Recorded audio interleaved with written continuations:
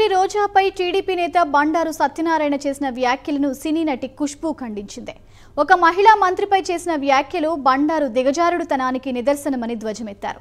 మహిళలను గౌరవించే వాళ్ళెవరూ ఇలా మాట్లాడరని మండిపడ్డారు. బండారు సత్యనారాయణ రోజాకు వెంటనే క్షమాపణలు చెప్పాలని డిమాండ్ చేశారు.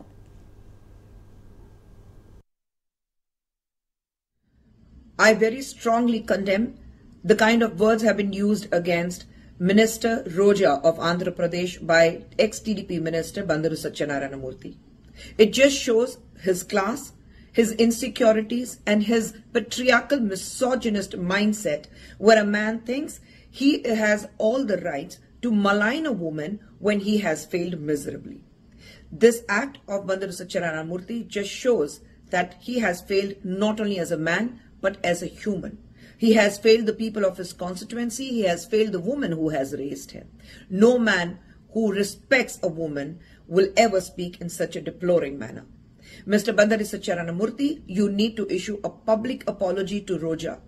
I stand here with Roja today not because she is a friend, but because I'm a woman myself. In our country, when Nari Shakti, a act which has been brought in, a Women Reservation Act has been brought in by our Honorable Prime Minister Narendra Modi ji, and we are talking about taking women forward. We are talking about women empowerment. We are talking about breaking the glass ceilings and putting women on the pedestal. Here we have people like you who think it's your birthright to malign a woman using such a foul language. You should be ashamed of yourself. And I stand with Roja and I will fight for her till you do not issue an apology.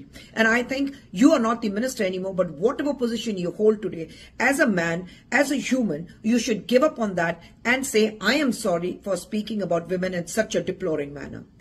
It's very shameful to see that you were chosen by people to represent your constituency and your state. Mr. Bandaru Satyanarayana, I think you have lost it.